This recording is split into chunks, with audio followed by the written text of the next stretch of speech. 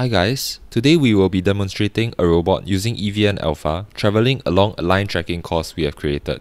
The robot has to travel along the line, U-turn at the red line, and stop before hitting the orange obstacle. Let's look at how our program will achieve this. We start by defining some values to be used later in the program, such as our motor speed, color sensor black and white readings for calibration, and thresholds for obstacle and red line detection. Then, we declare our board, motor, and peripheral objects.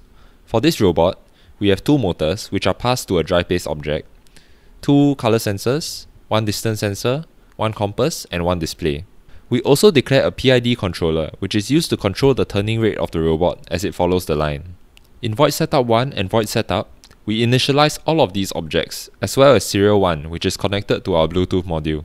We set the range of readings for both color sensors so that it will read a calibrated value of 0 on black and 1 on white. Finally, we write some labels to our display to indicate what data is being displayed for each row. In our main control loop, we read from all the sensors. From the color sensors, we are reading calibrated clear readings for line tracking, but we are also measuring the ratio of the red channel to the clear channel so that we can detect the red line. We calculate error as the difference between the two color sensor readings. Our PID controller receives this error as input and computes a suitable turning rate for the robot to bring this error to 0. If the motors are not enabled, these variables are all written to the display. This is helpful for debugging sensor readings and ensuring that all the components of the program are functioning correctly. If either color sensor sees the red line, we read from the compass in a while loop, turning the drive base until it is 180 degrees from its initial heading. If the distance sensor reads a distance below our threshold of 60 mm, it also stops the drive base from moving.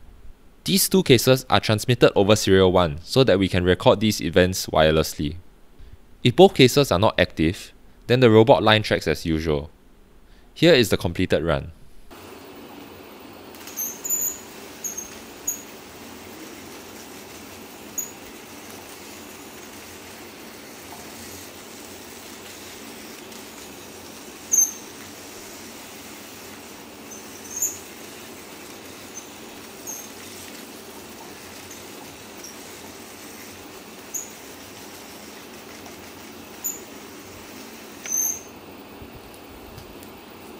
To take a look at what our Bluetooth module was transmitting, I used the Bluetooth Serial Monitor app I found on the Play Store.